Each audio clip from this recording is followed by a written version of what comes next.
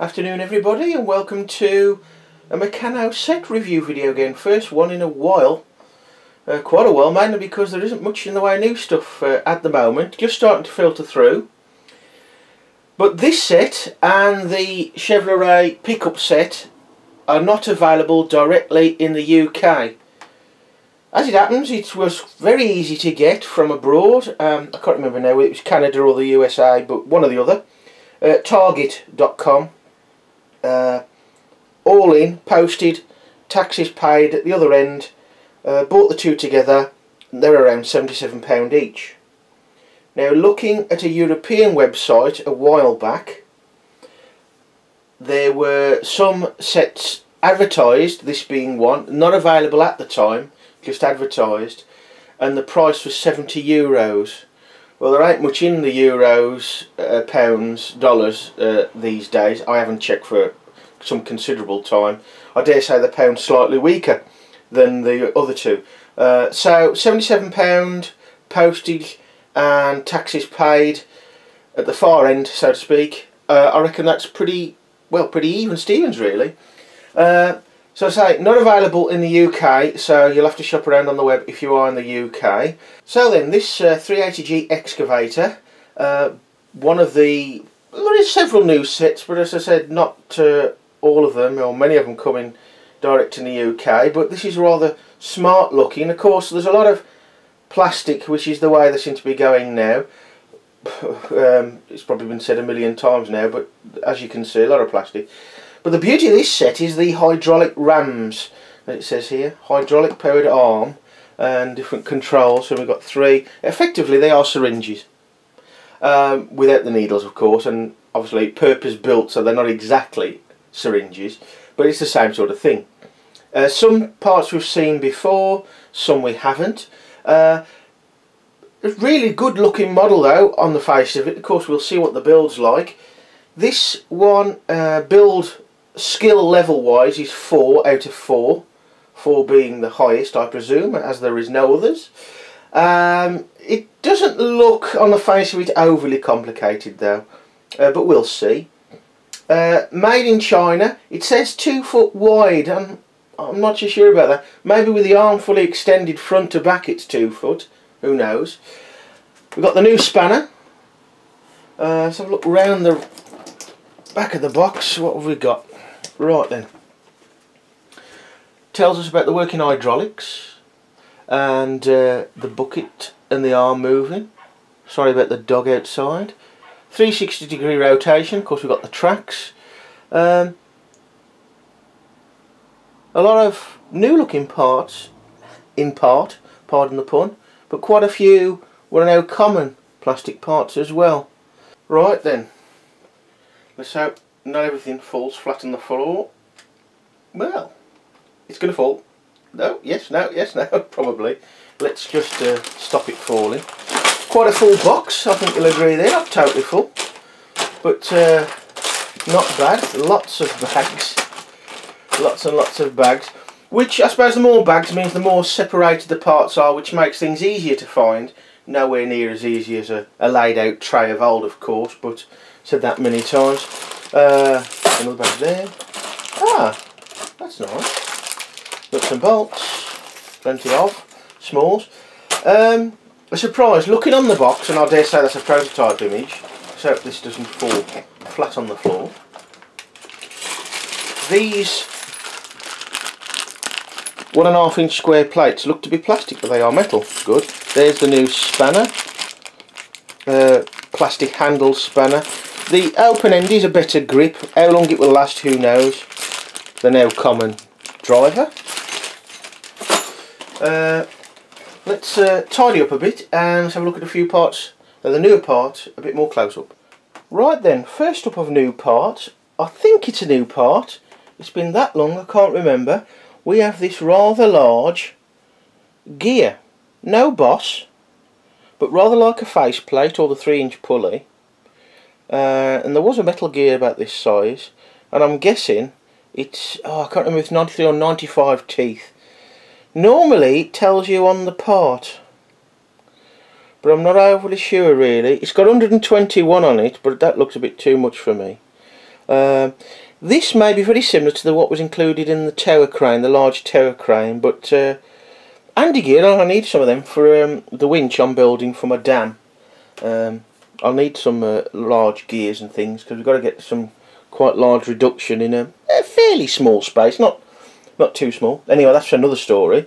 What looks a common part, and indeed has been around since probably, oh I don't know, early 30s. This 1.5 inch by 5.5 inch flexible plate.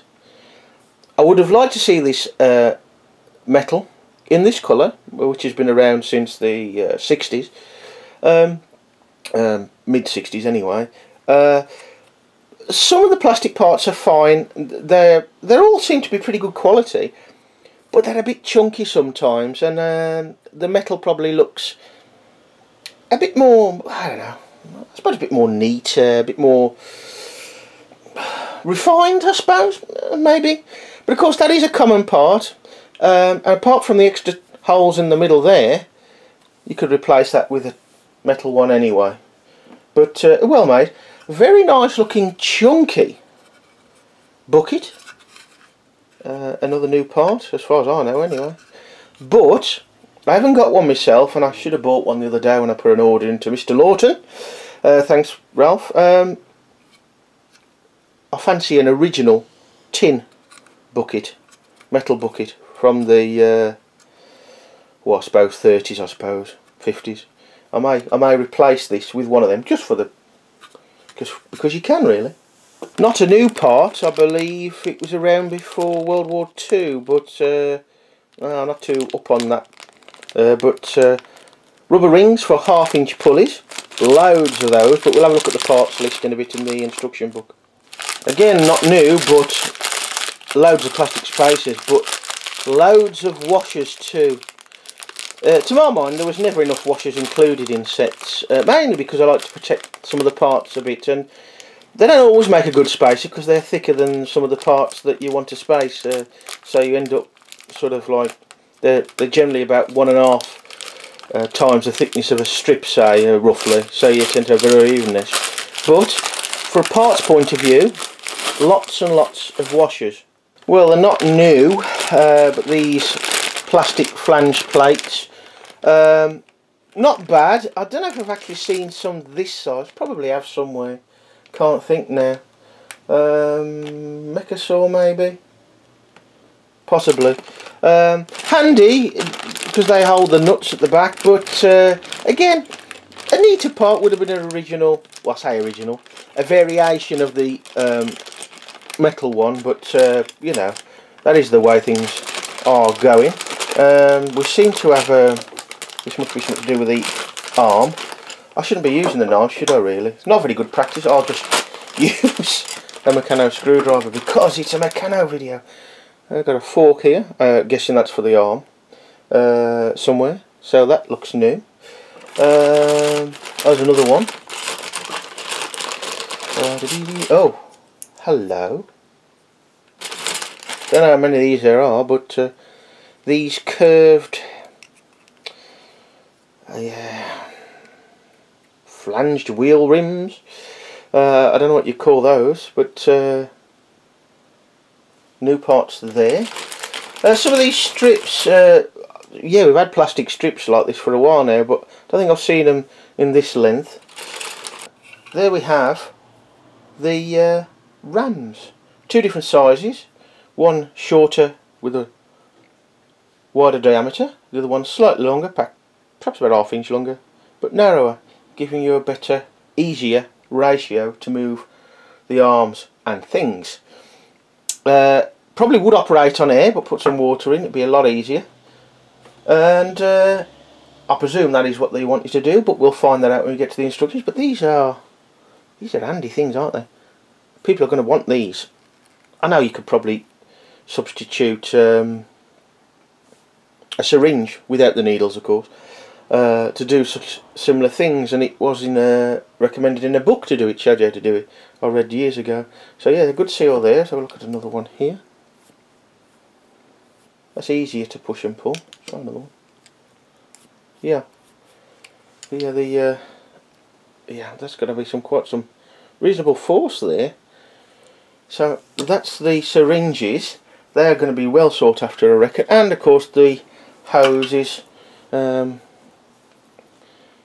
it's not rubber, it's some sort of plastic, it's rather like rubber. Hoses. What, 3mm outside diameter. I dare say that can be sourced if you want more. Looks like we've got different lengths. Okay, that means at least we don't have to cut them, which is a good thing. Looks like we've got 3 different lengths. Let's have a look. This is very awkward. It's a bit large in itself. 2 long ones there. This one a little bit shorter, and this short one. As far as I can tell, with the syringes and the hoses, of course, the bucket, there may be more of these parts hiding somewhere. This consists of the new parts, although that one may be quite similar to the one in the tower crane set. What else then? Just before we get on to the instruction book, we have some stickers, helpline card, this little flyer that I did rather get sidetracked on in the last video, and of course that gave me the interest, and indeed in the end some others, I suppose, to go out and try and find some of these new sets. Yet to find the John Deere tractor. Not too bothered about the plane. One of the MeccanoZone.com members, and I can't remember your name, sorry, made the plane, the F18, out of, should we say, traditional metal Meccano. And I must admit it did look a bit more, well, modern, to be honest. It looked neater, more refined. Although it was very, very, very, very similar, but really good effort, so I won't go on about that one anymore. And now we've got the instruction book. Made in China, this set, which, as many times I've said this, the instruction books seem to be better quality, better print. There's a nice shine on that. You maybe not be able to make it all out, that sort of thing, on the video. Stitching, nice stitching all the way along, which on the French ones doesn't seem to be all the way along. Let's have a look. Again, tips. Contents, which is, not surprisingly, one model. 725 parts. 2 real tools. 1 sticker sheet. 1 instruction sheet for 1 model, i.e. the book. Right. I'm not going to go through it all. We'll be here all day looking at everything. But, right, let's have a look at the first, well, near the first page and stages. Those flanged rims look to be some sort of bearing. Would like to see more white outlining. That seems to have disappeared. It's not impossible to see any texture in the parts, but it's a little bit dark and dull, to be honest. There, generally looks alright, laid out alright. The parts lists seem a little bit smaller. The inset part lists, they look a bit smaller than normal, where there is plenty of room really on the pages for the most part. I'd say it's not totally dark, but it could be better, and there's quite a bit of light on this, so you know, in average light you'll probably suffer a little bit. Just take your time, I suppose. In general, just having a look through, obviously best way to find out any issues in the design or the instructions is to actually build the model. Let's have a scoot through a bit more. It's getting a bit more built now, as you can see. Certainly looks the part, doesn't it? It's a very nice looking part. There is another part missing, or I haven't come across yet, that's new by the looks of it. This oddly shaped flexible plate here, that's a newbie, as far as I know anyway, or can remember. Yeah, it looks very good, doesn't it? Ah, we're coming on to the rams, putting the rams together. Or onto, you don't put the rams together really, onto the build, just there. So we'll let you know eventually what I think of the build altogether. Pretty nice. Of course, it's quite modern looking, which is what we want, really. I mean, one of the downsides to many Meccano sets and instructions were that you never change the instructions and the models very often. So yeah, look, there we are. We're going back to the rams. Look, yeah, fill them up and bleed them, I dare say. Shouldn't be too hard to do. Of course, I only use water. And there's the completed model. Well, putting the stickers on. 63 stages in total. Yeah, the instructions are old. You know, the models were quite out of date, and I believe, I haven't got one, so I can't check, but I believe in the 90s, perhaps mid 90s, when you could still order a number 10 set to special order, the models were the same from the, well, certainly the 60s, probably the 50s. So, and okay, it's a bit of nice nostalgia now, but you know, sometimes some of the models you look at a, I don't know, early 60s set, and the model cars are, say, like 1930s, or at best maybe 50s if you're lucky. So that's one thing they should have improved on. But anyway, parts list. Yeah, we've got the rams. They are new, certainly. Some new flexible plate shapes, or variants, new variants of older shapes and parts. There is some metal in it, not an awful lot amount, of course, but and then we've got parts list in there. We've got 2 hinges. That's handy. I need some hinges for the dam, although I won't be robbing them out of this set yet. Now, the usual amount of bolts, you get and nuts in the set. 116 nuts and only 52 standard bolts, 42 9.5mm bolts. I haven't checked the price of nuts and bolts for a while, but it used to be about 12p for a nut and bolt. I think it was 16, something like that, standard. So for normal standard nuts and bolts, then not brilliant. Nuts is not too bad. 95 washers though, that's good. So there we go, folks, the Meccano Engineering and Robotics 380G John Deere Excavator, available from elsewhere in the world if you want it in the UK. This one was either the US or Canada, so I can't remember which, but Target. All taxes paid, delivery and everything else, including the set, of course, about 77 quid. Which, to be fair, I think that's a pretty good buy, considering the taxes, and of course well, it wasn't that hefty, but you know, you've always got postage and packing all, very nearly always.